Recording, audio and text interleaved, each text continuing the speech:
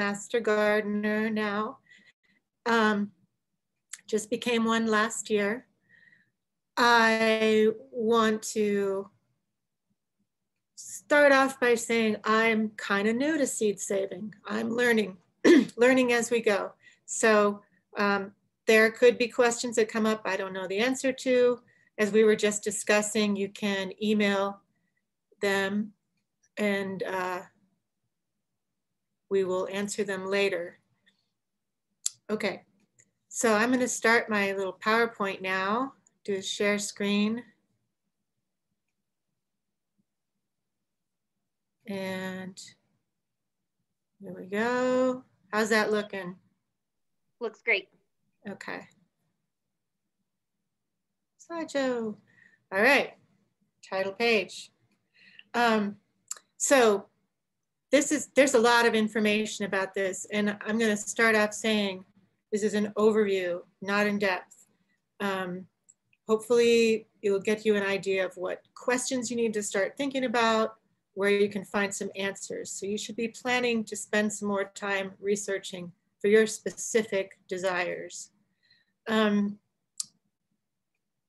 There's going to be a bunch of resources at the end, and I'm going to make a handout of what's printed on the slides. So you might want to take notes because I'll be saying some extra stuff. What else? Oh, I also wanted to add that this is going to be largely focused on planning your garden if you want to do seed saving, but I'm also going to throw in just sort of general planning ideas. Okay, so if you want to learn more, do more research, I want to do a plug for the Urban Farm. And this afternoon, they're doing Seed Up Saturday, and they do great educational stuff on there. And oftentimes you have to pay for it. So this is free. If you can make it, I highly, highly recommend it. Okay, so as I just said, if you want to be successful in plant, especially for seeds, you should educate yourself more. The Seed Garden book here is amazing, and it has general stuff at the beginning, and then it has instructions for every plant you would want to grow, every vegetable. It has a lot of detail. It goes into things like hybrids and isolation and selecting for traits, but really you can make gardening for seed really simple. And of course, it's always recommended to start simple. I started by collecting seeds from flowers. Like I would go to City Park and see that their columbines had seeds on them, and I put them in a little bag. So that can be easier to see when they're ready. So in a lot of ways, you probably already are a seed saver. If you let your plants grow to seed and let them fall on the ground and grow some more, you're a seed saver. So that's like the simplest form. Why save seeds? Seeds are just amazing little things. I'm blown away every time something germinates, and to think like out of that comes a plant that's the same every time, all that information packed in there, and they last so long and all that stuff. When you save seeds, your seeds are going to adapt to local conditions, and this can happen very quickly through epigenetics. You can also select for traits you like. Say you have, you want to have tomatoes that come in really early, pick that first tomato. You want to have something that grows really tall, pick their seeds from the tallest plant, and so on. You can preserve heirloom varieties and biodiversity. You might come across a variety that you really love, and you can't, you know, a friend has it and you can't get it online anymore. So you can ask them to grow seed for you. It can be cheaper, but you gotta factor in you're going to spend time and money doing it. So that can make it sort of expensive in other ways, like how much time do you have to spend? If last year, COVID made there be lots of seed shortages. So if there are people contributing to the seed library, we can overcome seed shortages and have a shorter local supply chain. And then it's interesting and educational for kids. They'll be like all set up for their next science project. So quick run through of what seed saving actually involves. And first with processing, there's two kinds of processing. There's dry processing and wet processing. So these species, arugula, beans, lettuce, like you see a bean dry on the vine, you see your parsley or arugula go to seed and it dries on the plant. You can also harvest them in a whole plant, let them hang, let them dry. If you do dry process, you're going to get into threshing, which is just breaking the pods open. You can do it with your hand or a rolling pin. If they're really, really hard, some people drive cars over them. Screening is to separate the chaff from the seeds. Basically, you want to remove chaff because it can have, it can carry disease. It could be insect seeds in there, and it can make it cumbersome to plant if you've got a lot of gunk in there. It's not entirely necessary. You can not do it perfectly or go without it. You just got to be careful. You might have a risk of some disease. Really be careful that it's thoroughly dry. Winnowing is a way of also getting the chaff off, where you have your seed and chaff in a little bowl and you toss it up, and this is the old-fashioned way. You toss it up in the air and all the chaff blows away in the wind and the seeds fall back down because they're heavier. There's other ways of doing it. You can winnow with water. I sometimes use static electricity. If you run a plastic thing over, it'll take up all the chaff before it takes the seeds. So there's a lot of ways to do that, and it doesn't have to be time consuming. So fleshy fruit, you do a wet process. Basically, you take the seeds out and soak them in water and get all the pulp off. Like if you've ever made pumpkin seeds for roasting, that's the same thing. You just get all that pulp off. Some plants have seeds that are embedded into the flesh, like eggplant, watermelon, tomatillo. Eggplant in particular is hard to get the seeds out. Sometimes you have to use a blender or a food processor. You can use dough hooks in your food processor or mixer. It helps not to chop the seeds up. Some seeds benefit from fermentation, where you put them in a little glass cup and let them sit for a while, a little slurry, and you'll see a little mold grow on top, and that's good stuff. It will break down the little capsule that's around the seed, so it's easier to germinate, and it will kill off some disease. And tomatoes and cucumbers, it's a really highly recommended. Okay, when you're drying, this is very important that you dry it, because mold is going to cause problems in your plants. Cool, dark place. If you have it in a hot place, it's gonna sterilize the seed. Get some good air circulation. Some people use a fan. Letting them rest on coffee filters works a lot better than paper towels. They tend to get moldy on paper towels. And like I said, you can pick the whole plants and hang them until dry, and then do your threshing from there. Now this really, when to harvest is something that really applies to garden planning, because you might have to leave something longer.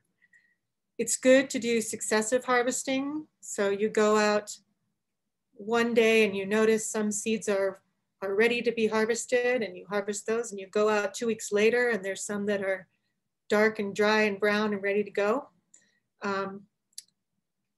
Because the seeds are just at ripeness and not sitting out in the sun, they have better quality and less chance of disease. Okay, big concept, market maturity versus botanical maturity. When you eat a tomato, the point at which you eat a tomato where it's ripe is the same as botanical maturity, meaning its seeds are ripe. They can be dried, planted, germinated, they're great. Melons too. Peppers, like say you're growing Pueblo chilies and you want to collect seed for that, you have to wait till that pepper gets ripe. So it has to, you don't pick it green like we normally would for cooking. You wait till it gets red.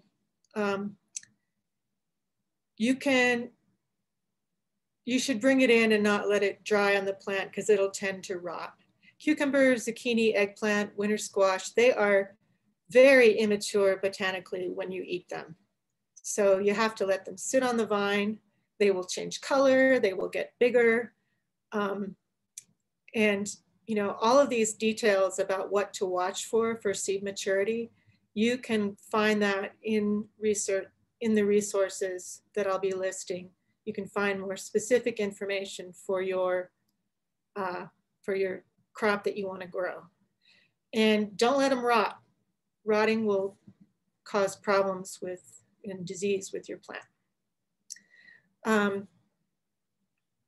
So for dry seeds, you also have market maturity versus botanical maturity, but that's more. May I ask a question? Yeah. About the don't let them rot thing. Yeah. Do you mean don't let them mold? Because I thought that rotting is what we are looking for when we're doing the fermentation in a glass. Oh, don't leave them on the vine in the garden and let them rot into the soil. It's better to take them when they're mature.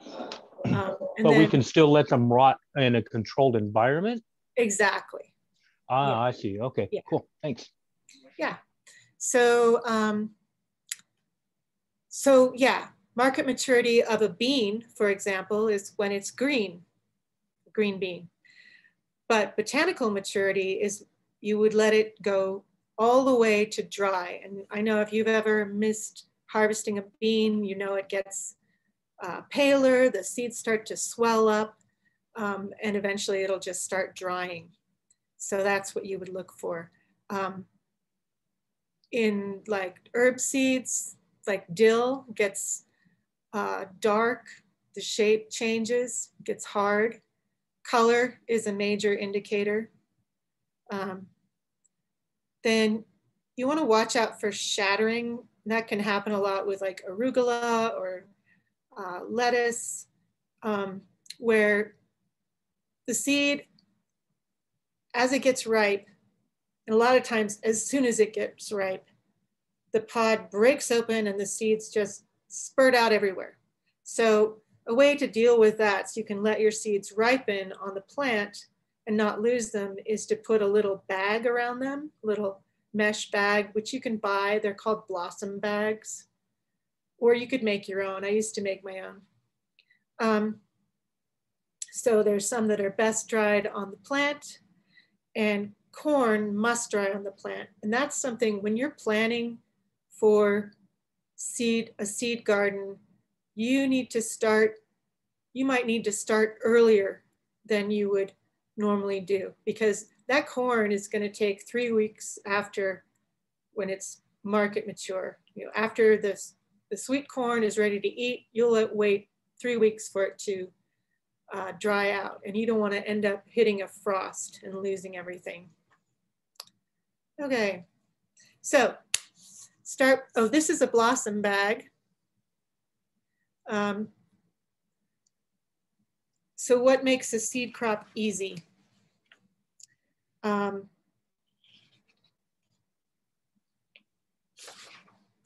Let's see. Yeah. It's interesting that that blossom bag almost looks like one of those paint bags, the paint sifter bags I can buy at Lowe's. Oh, yeah? Yeah.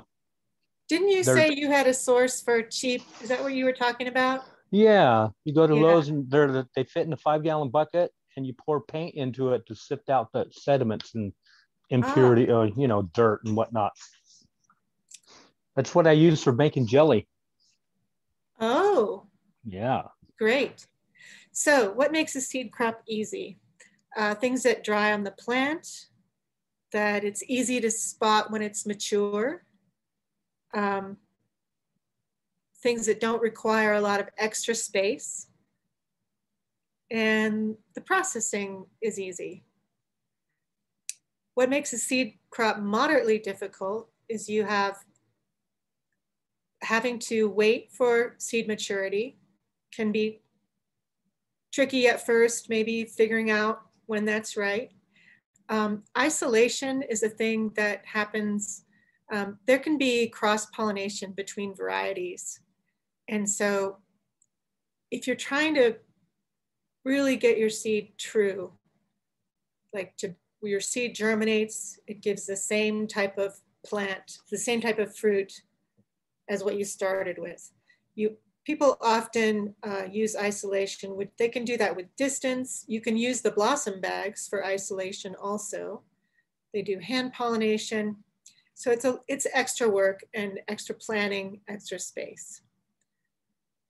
What makes a seed crop very difficult is often vernalization, which happens with biennials. First season they come up, your carrot, for example, the root's good and you're gonna eat that carrot. If you want to save for seed, you have to leave that carrot in the ground, which is called overwintering in the ground. And if it survives. I have a question about that. Yeah. Oh, good. So I got a bag of carrots from like the food pantry or somewhere. I forget where it was. And I put them in my back of my house. And now that I remembered that I have these carrots in the back of my house, I've noticed that they've started growing. The tops have started growing. So I'm wondering if I can plant them in the ground and they will produce seed. You can. And many things will not overwinter in our climate. And one time I got some beets and they were doing the same thing. Mm-hmm. So what you do in that case is if they're going to die because the ground gets too cold because of freeze, which can happen here, you pull them up when they're carrot roots, when they're beets, and you put them in storage. You trim off the top and you just put them in a basket, put them in your garage, put them somewhere dark and cool and leave them there until spring. And this vernalization also means that the crop is exposed to winter conditions. A freeze will help it go into reproductive phase the next season. So the biennial, like you're just talking about the carrot, you harvest that carrot, you could try leaving some in the ground and see if they come up and sprout seeds the next season. Or you could do what you did and just pick them up. Usually when you're doing that, you harvest them a little bit before eating time, especially with beets, I believe. And you trim them up and put them in storage and plant them in the spring. Also, another thing that makes a seed crop difficult is called photoperiodism. And that it's actually more like night length sensitivity. Some plants need a certain amount of time of darkness for them to go into reproductive phase. So long nights are earlier in the year. So it's similar to vernalization. They are experiencing winter, and that makes them know season's changing. This season, we're going to make seeds. So those are some of the more complicated concepts. But here is just where you can start off with some easy ones. Maybe move to moderate. I would really do some reading if you're going to get into the difficult stuff. That book that I mentioned, it has incredible details on how to deal with things that need vernalization. So what should you grow? Obviously, what you like to eat, but there's some things that I don't like to eat that I grow just because they're interesting, like garlic. You can consider planting to grow for a Grow and Give program. And if you go to their site, they will describe to you what crops they like best. Sometimes they don't like to get a lot of eggplant because it's not the best thing to donate. So in that program, you grow up anything extra, they will help you to donate it to community resources. You also might want to check with the seed library if you're thinking of growing for seeds and see what we need. We really want to start making our seed library sustainable. We've been purchasing seeds, especially to give out during COVID. And we would like to bring that down to a minimum. So we're going to be trying to let people know what kind of seeds we need. You also, especially if growing seeds, you should consider planting pollinators. Lots of plants require sort of more than one fertilization for a nice, big, healthy fruit to appear. You can also plant companions, and there's tons of information on that. It's basically some plants go together you can use it for space reasons, for shade reasons, like if you want to grow a little lettuce underneath your tomatoes. So is that on the list? Yeah. Other things are companions because they help to discourage pests in their companion.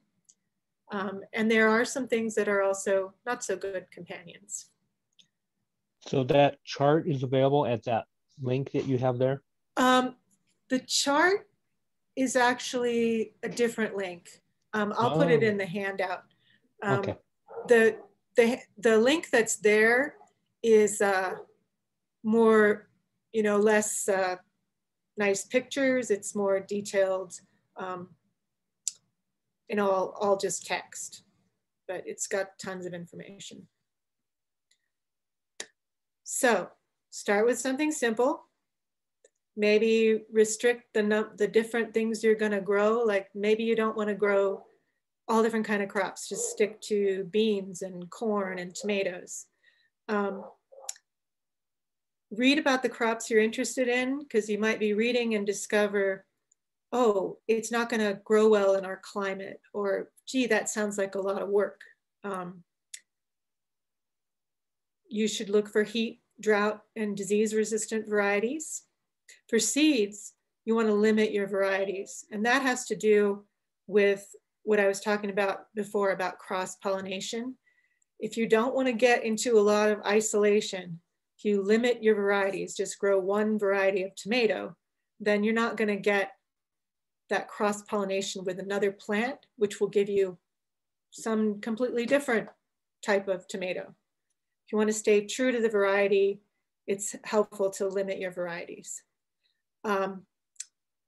For seeds, there's a concept called open pollinated versus hybrids. Hybrids are crosses that tend to not breed true. So, and hybrids can do this very extremely. Like you can plant your hybrid tomato and you harvest it, you plant the seeds from that tomato, and it'll come up with like one that has teeny tiny tomatoes that are very bitter, and one, it can taste completely different.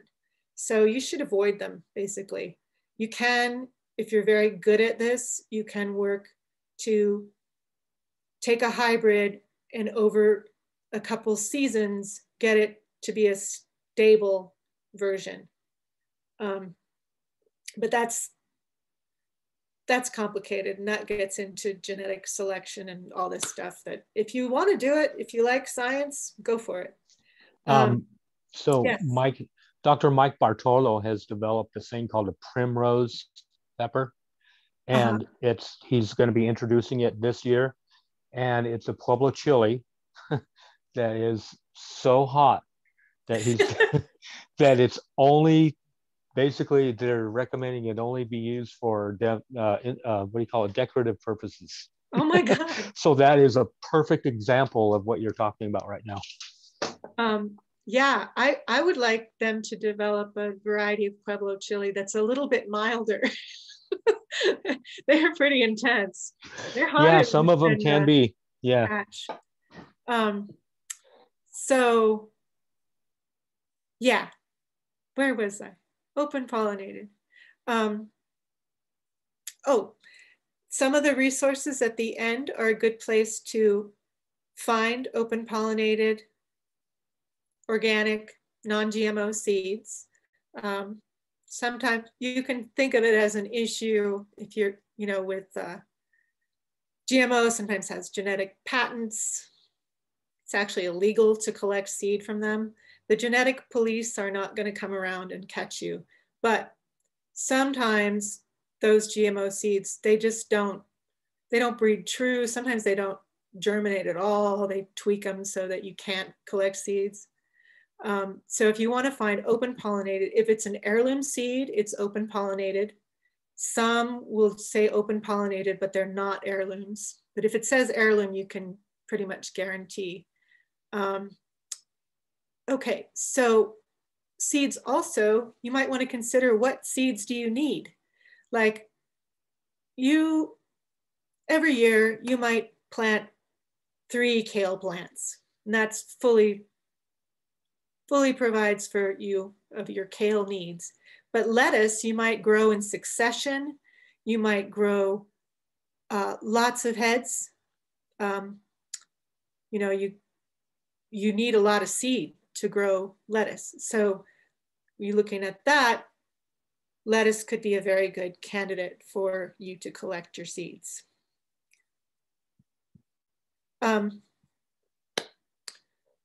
This is more general, planning your garden. Read about your crops that you want to do and consider what grows well here and what your site is like.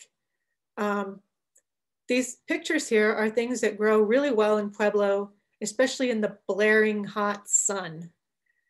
Those are some Afghan tomatoes from Farm Direct Seed. I'm going to grow some Iraqi varieties of tomato this year because they love the hot and they love the dry. I got them from Penn Parmenter. She's a wonderful seed producer. So, Pueblo chilies, obviously, all kinds of peppers do well in the sun. And the more sun you get on a pepper, the hotter it's going to be, I've heard. Okra is great here, eggplant, melons, watermelon. The more sun it gets, the sweeter it gets. And corn, obviously, is a good one. If also, you have a very, yeah. Oh, I was just going to say on the peppers also, I've heard that if you strain them with a little bit of, underwatering can make them hotter as well. And also screaming and yelling at them. Oh, making angry peppers. Yeah. Yeah. What really gets affected by that is herbs, like herbs grown in sun versus herbs grown in partial shade. They can taste completely different. So it's good to be aware of that. If you have a lot of wind on your property, you might want to consider figuring out how to make some wind barriers. It can get very windy here. Corn especially can blow down. So soil properties around here, I don't know I guess there's some areas around here that have sandy soil. My garden, my native soil is pretty clayey. It gets Yeah, most of compacted. the soil here is clay. If you Um, plant direct in that, it's going to basically suffocate your plant because that compacted soil, the clay holds water. The roots of a plant need oxygen, and they will not get oxygen under those conditions. So if you're planting in native soil here, you have to add a lot of organic material. And I put this on here, take these things seriously, because in my gardening career, I've done things like try to grow pansies in a shaft in my apartment. There's like no light. I've done all kinds of stupid things until one day I just realized I have to pay attention to what my plant really needs. I have to be serious about that. And it makes good soil and good conditions make a huge difference in how many insect pests you're going to get, diseases, how good the fruit tastes, all that stuff. Okay, now, especially for seeds, considering the space you need, it's going to be a big part of your planning. You want to go into, for just planning for eating, I call this bang for your buck. Like I kind of gave up planting carrots because they take up a lot of real estate, as it's called. They take up a lot of your gardening space. And to be honest, you can get really good tasting organic carrots for not that much in the grocery store. So, well, but here's the thing, Christina. You can also grow carrots, and in the same exact space, you can grow something else that grows up. There you go. Like, and that's how you use your companion planting guide Exactly. to maximize that. And so you can actually grow carrots in your garden, but plant them amongst like lettuce or something like that. So that way you have two crops growing at the same time. And that's also not for carrots so much, but that's also a good way to provide the right conditions. Like for lettuce, you got shade from your tomato, and you know how lettuce will bolt here. So that's a very good technique. In any case, that decision that I made was I'm going to grow tomatoes because they're expensive and you really can't get really super good tasting ones unless you grow them. So that's something you can consider, like, what do you like to eat and what would you spend too much money on if you bought it in the grocery store? Because you want to use the land that you have as efficiently as possible so that you can get the produce that you want. There's succession planting where you plant for spring and then summer and fall. And that takes a little planning in terms of when the spring is ripe, what you're going to rip out and replace it with, and so forth. You can also do sort of all season long harvesting, which involves picking different varieties. So like for seeds, maybe not so good to have varieties, but also if you're doing it all season long, that means that the fruit's going to be, and the vegetables are going to be ripe at different times. And that can actually be very helpful for isolation of varieties for getting seeds, because the one variety gets your produce ready, in June. And so that's when it's all getting pollinated and fertilized. But the next variety, by the time it does that, the other one has stopped. So that can also help get that isolation so you can get varieties to breed true. Breeding true just means what you plant from the seed that you got from another plant, it's going to have the same tasting fruit, the same qualities. Population size is something people don't realize sometimes. I had to learn that some crops you really should have more than one plant. Tomatillos are a big one for that. And it doesn't have to do with male and female flowers. They just like to have friends around them. For seeds, you can have a population size can be necessary to maintain genetic diversity so that you have seeds that are better at surviving cold, surviving a frost. You have, it tends to keep them from getting inbred, which can cause diseases, susceptibility, and poor tasting produce. So when you're doing seeds, you really need to look out for space. Like we talked about the isolation, sometimes you do that by distance.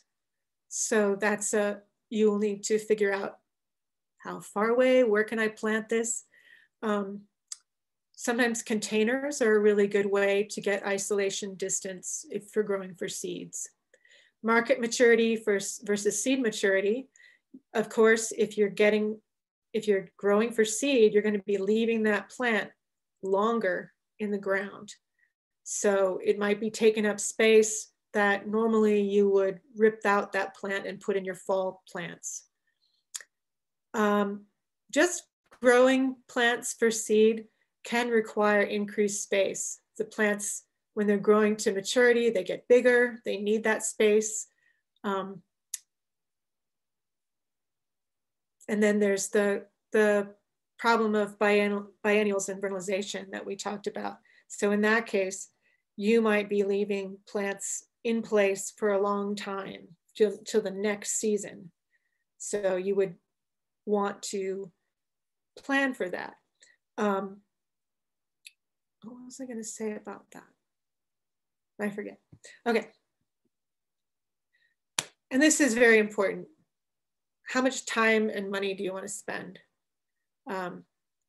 Especially the time, because if you overextend yourself and you don't have time, you're not going to be able to take care of your plants and you won't get good results.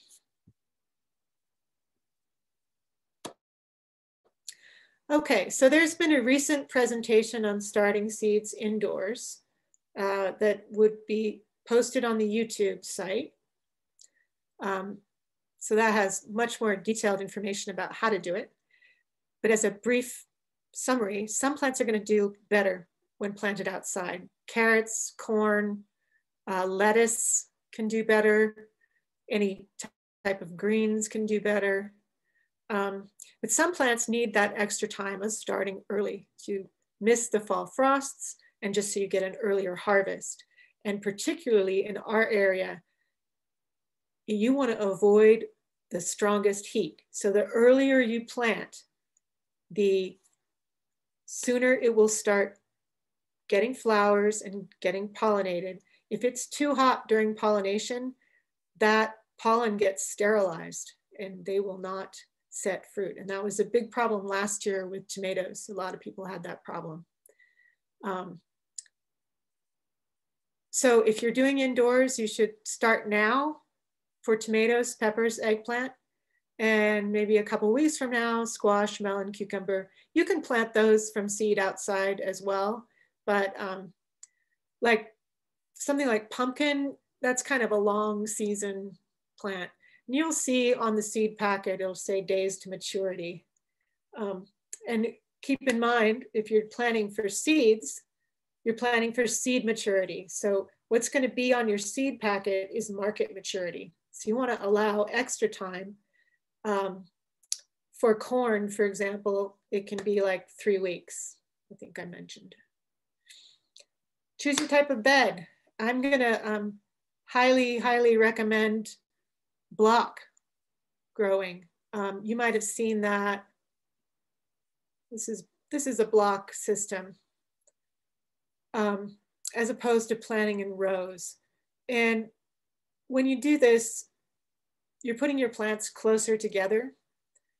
So there are some issues, like you need to have really good soil and drainage, and raised beds work good, and you got to be careful you don't plant too close. But it's a really good way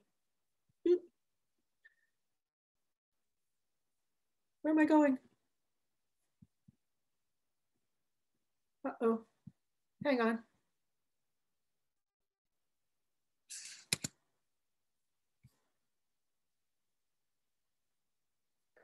Please stand by for technical difficulties. Technical difficulties. So raised beds here and are great.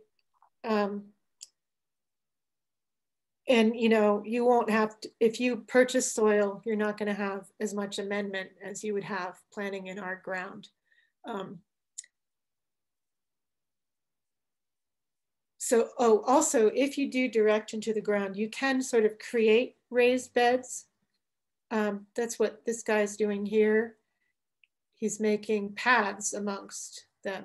So paths are very important because you don't want to walk on your soil because it's going to get compacted, and that will cause similar problems where your roots aren't getting enough oxygen.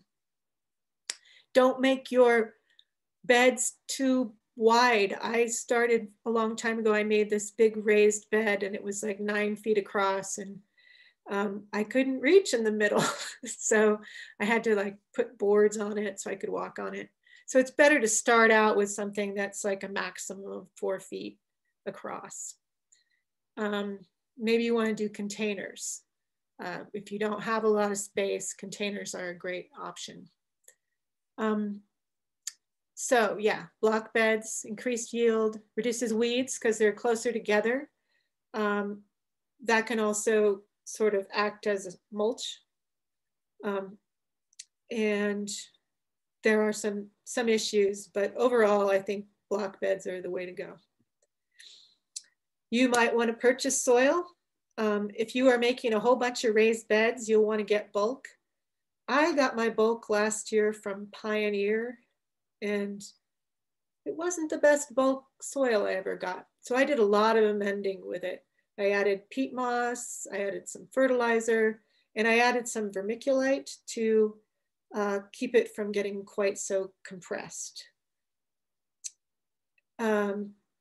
You will want to keep in mind what mulching you're going to do. Mulching is really important because of how dry it is here. It also keeps the soil cool, which will help prevent your spinach and lettuce, etc., from bolting, going to seed.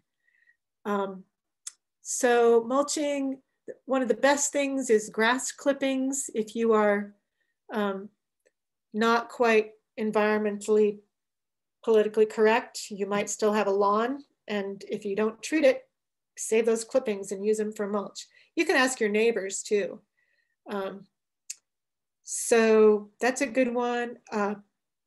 Peat moss is good.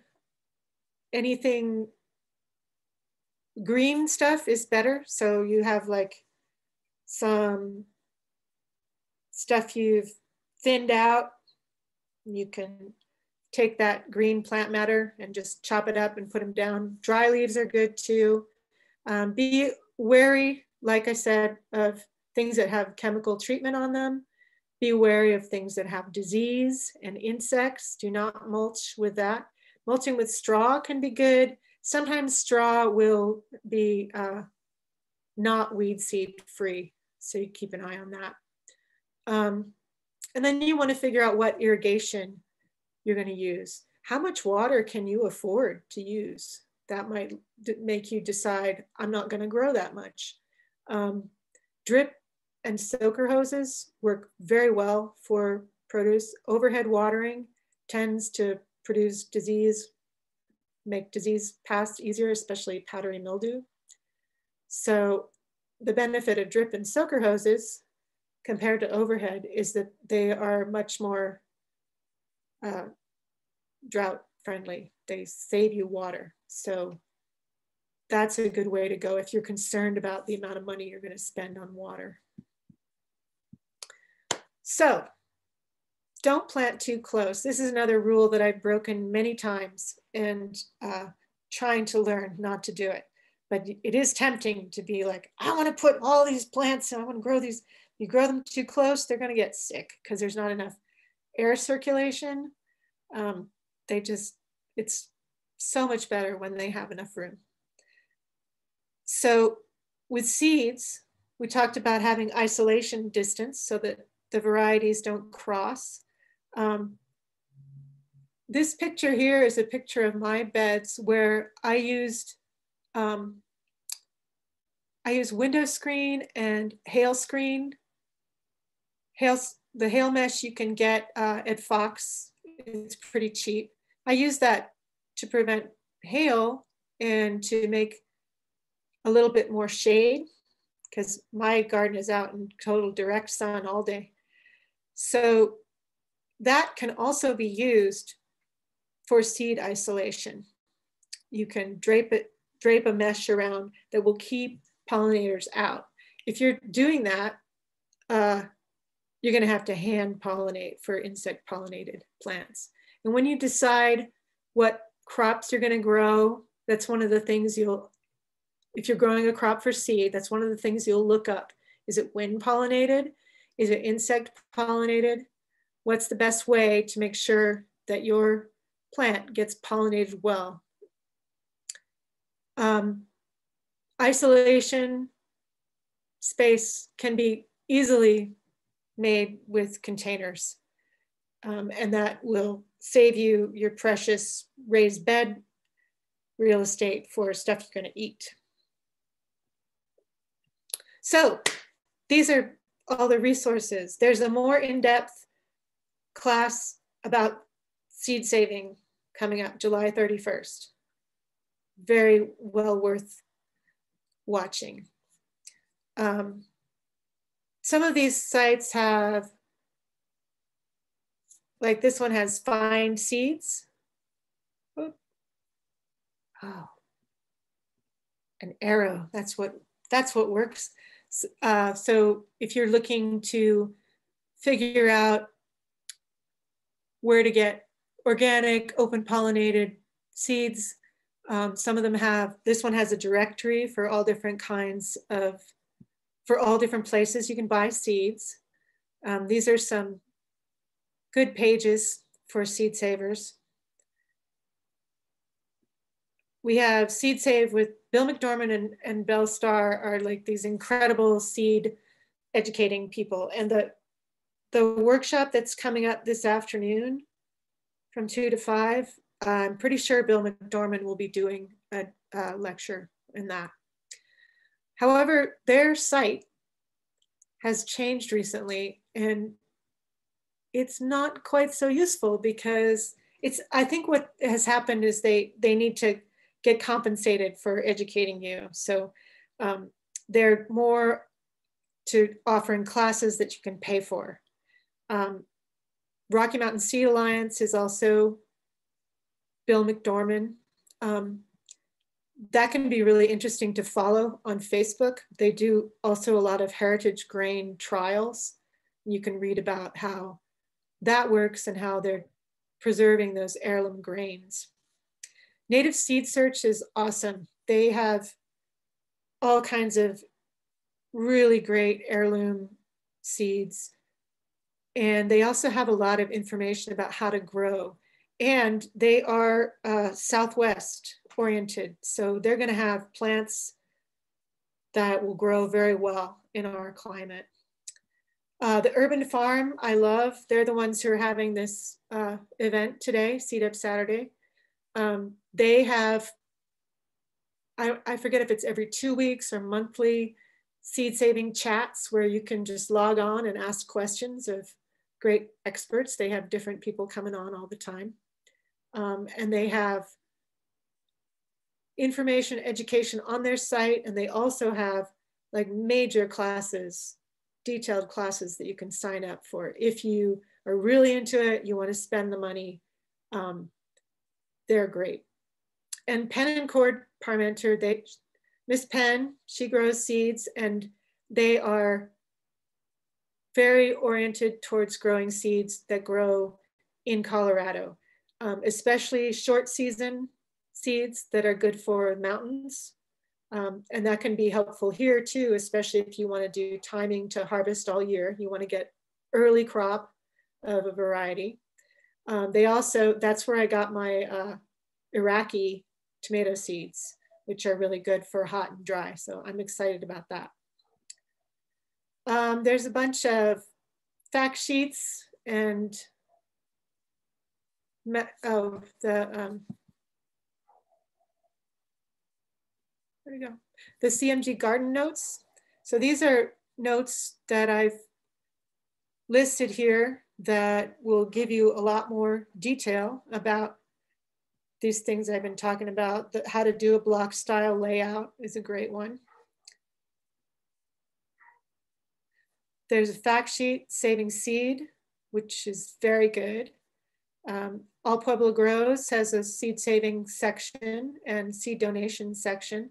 And I want to also say that if you're donating to All Pueblo Grows, it says on their donating site, it says that seeds should be cleaned.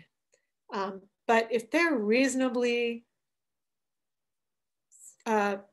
cleaned, not a whole lot of chaff and extra bits of leaves and seeds, and especially if they're very dry, and you're like, I want to save seed, but it takes so much time to clean them, we'll accept yeah, we will not only accept them, we can also set up a special time to teach you how to do that on the virtual Zoom.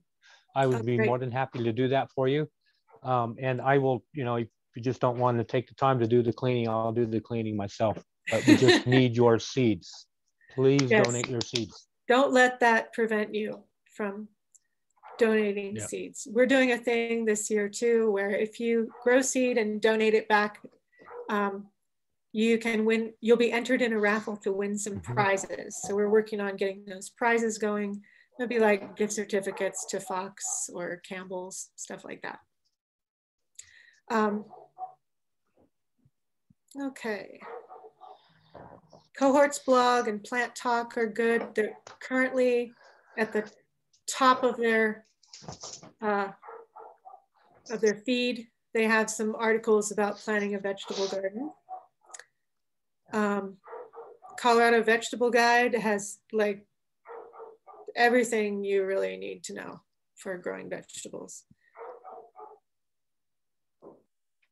And these are the garden notes. There's some more garden notes, containers, irrigation, water conservation, and a climate summary. Climate summary has a calendar in there for when to plant different crops in Pueblo. It also has, on the climate summary, has also a kind of a timeline of when to expect the last, the last frost of the year, as well as the first frost of the year, which is very important for timing the planting of your plants. Yes, yes. Oh, and that's the end. And all of these resources